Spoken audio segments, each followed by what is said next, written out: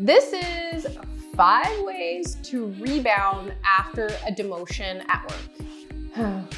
Demoted. It's worse than being unfollowed or unfriended. It's like getting dumped, right? Like demotion. I'm sorry if you got demoted. My name's Shauna Cole, and this is Career Interrupted. Demotion has a really bad ring to it, doesn't it?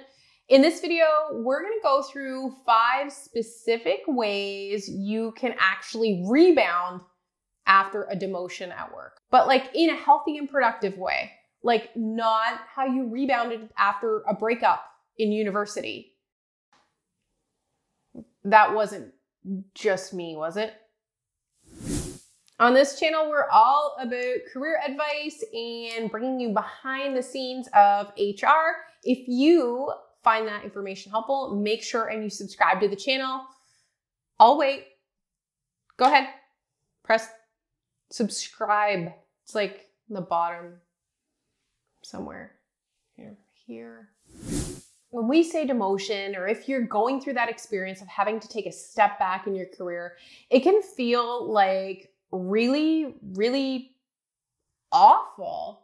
And demotion can really take a toll on our ego. And sometimes the whole scenario can actually feel really confusing. I mean, my boss didn't say the word demotion, but it really feels like a step back. Often the situation isn't really cut and dry and as clear as someone sitting you down in the meeting room and saying, I am demoting you. Quite often, companies will shy away from using that type of language because it can get them into all kinds of different legal trouble. But demotion, if you haven't been told I'm demoted in so many words, you might still in fact be experiencing the scenario where you've been told you're taking a step back in your career. So call it whatever you want. Whether someone has sat down and said you are being demoted, you feel like you're being forced to take a step back in your career, you've been impacted by a reorganization, whatever the case, these 5 steps are gonna get you through this tough spot in your career and have you come out shining on the other side. You're excited, right? Okay, come on. Let's dive into point number 1. Make sure to stay at the very end of the video because point number 5 is so important for you to hear as you're going through this big transition point in your career. Ask for feedback. Okay, so if you've been moved back in your career and you're not fond of why this has happened and it's really not aligned with your overall goals, you need to know why this has happened. So I think one of the most important things that you can do is actually sit down with your manager and ask them for feedback, not general feedback. Okay, what you want to get at is more specific examples. So don't be shy to push your manager a little bit in a healthy, productive, and respectful way. I want you to ask questions so that the answers that you're getting are actually going to allow you to correct whatever behavior or whatever skill it is that's missing. So if your manager you're finding is being a little bit vague in their responses, well, Shauna, I really think you could improve on your Excel skills. Thanks so much for that feedback. Is there something specifically in Excel that you think I should focus on? Well, Shauna, it seems you don't know how to unhide columns. Perhaps you should take a course on how to unhide columns in Excel. Thanks so much, manager. That's really useful feedback. I can now go sign up for an Excel course. I mean, I don't need to know how to use pivot tables, right? Like, does anyone know how to use pivot tables? Okay, so you get the idea. General feedback and not super useful. But once you drill down a little bit, you can actually tug out action items that you can work on and improve your performance in. When it comes to the whole idea of soft skills, a great tactic to get more information from the manager, if they're being too vague and general, is something like this. Well, Shauna, your team doesn't really seem to like you. Okay, thanks for that feedback, manager. Ouch. Let me get myself together here. No, don't do that. Anyway, so thanks for that feedback, manager. Can you help me understand a specific scenario where my actions or behaviors weren't well received by my team? Sure, Shauna. Remember that meeting when you yelled at Tom in front of everybody on the Zoom call and made him feel like a complete idiot? That's a good example of why your team is giving negative feedback. Okay, so there's always, do you think I'm a good actor? No, don't comment on that. Anyway, there's always a way to get to like that next level of information, but you got to be on your toes. You got to be comfortable in the moment, and you probably will need to push the manager a little bit, but you got this. Listen, acknowledge, seek to understand. It's okay if you don't feel the feedback is valid or fair. The point isn't to argue the feedback. It's to get the feedback, and then you decide what, if anything, you need to do with it. If you want to advance your career and that's someone's perception of you, yeah, you probably got to do something. Get clarity. These like key transition points in your career are a really great time to like pause and reflect. I'm not going to go all fluff, kumbaya on you here about career clarity, but I do think it's an important moment for you to take and reflect and assess how you've gotten here and if you are in fact where you want to be. So think about it. We often go through this exercise of picking out our careers in like high school and university. And then sometimes when we end up like mid and later in our careers, we can look around and go like, how did I even get here?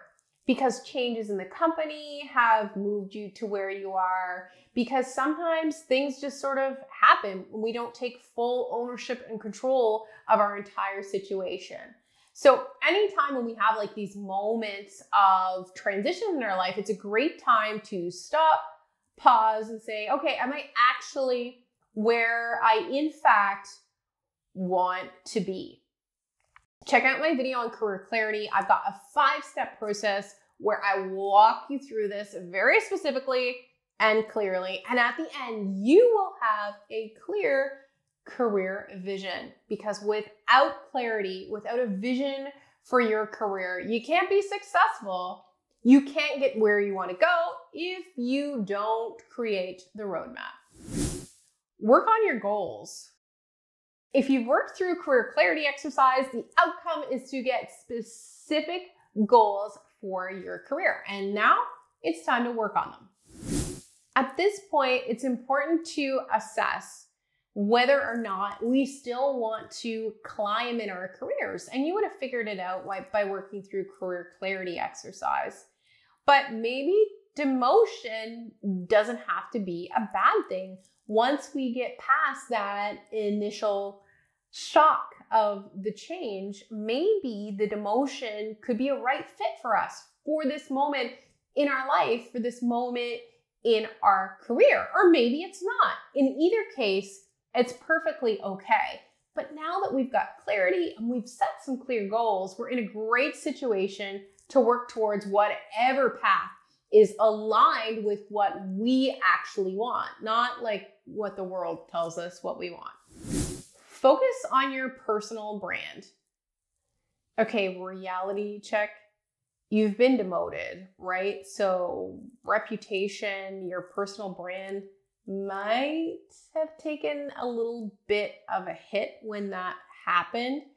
You've got people's perceptions playing in on what that looks like. So whether your demotion has you losing your team of direct reports, reporting into a different manager, whether you've had some sort of change to your comp, all of those things might not reflect favorably from someone outside looking in. The great news is that your personal brand is yours and you can manage it however you like. You can put the messaging around it however you like. But in the absence of doing that, you're just kind of letting everyone create their own story for you, which can be problematic. I'm going to give you one really specific thing that you can do when it comes to your personal brand, and that is to work on your LinkedIn profile. But Shauna, I'm not actively looking for a job, or I'm going to stay with this company. Why would I do that? Well, let me tell you why you would do that. Your LinkedIn profile is like usually the first thing that comes up when someone Google searches you. Now, I want you to reflect on what that looks like for you. If that shows up as a first Google search result, are you kind of proud of what shows up or maybe mortified? You want to be proud of how you're showing up online. So often that's someone's first impression of you. People are Googling you. So you want to control the messaging that is out there, and controlling the content of your LinkedIn profile is a really, really great place to start. So I say go work your profile, make sure that you've achieved all-star status on LinkedIn, which basically means your profile is totally complete and you can now show up in searches and so on. You look more credible when you have an all-star profile. Check out my video on how to create a LinkedIn all-star profile for more on that. The other reason you want to show up on LinkedIn in an intentional way is that can actually help to enhance your overall professional credibility. The way you're showing up on LinkedIn, if you're commenting on other people's posts, if you're engaging with content that's out there from your company, you can actually be implicitly creating this new story about you, your brand, and the whole narrative around you. You can build your credibility by commenting on posts on LinkedIn. So LinkedIn is free. It shows up number one in the Google search results, and it provides all kinds of opportunity for you to enhance your professional credibility. And did I mention, hello, it's free. So go do that. But like after we watch this video. If you're finding this video helpful, please go ahead and subscribe to my channel. Okay, we're here. We're at the end of the 5 things that you can do to rebound after a demotion. Number 5 is so extremely important because we need to recognize the journey of being demoted. It's a pretty emotional one for most people. Getting demoted is really, really hard not to take personally. You've worked hard on your career and you might be feeling like you've done something wrong, but that's not always the case. So I want you to remember this really, really important thing. Even if you've been demoted, you are still valuable. You still have talents, you still have unique skills, you still have capabilities to bring to an employer. This is one moment in time in your professional career. This is potentially one person's opinion of you. Isn't it sad how much power and impact that one person could potentially have on you and your career? Just remember, you still have a lot to bring to the table. And just because you've been demoted right now doesn't mean that you can't start to plan for your comeback tomorrow. So remember, you are still valuable. You still bring lots to the table. And this is not the end. In fact, it could mean a new beginning. If you found this video helpful, please go ahead and subscribe to my channel and remember to make change work.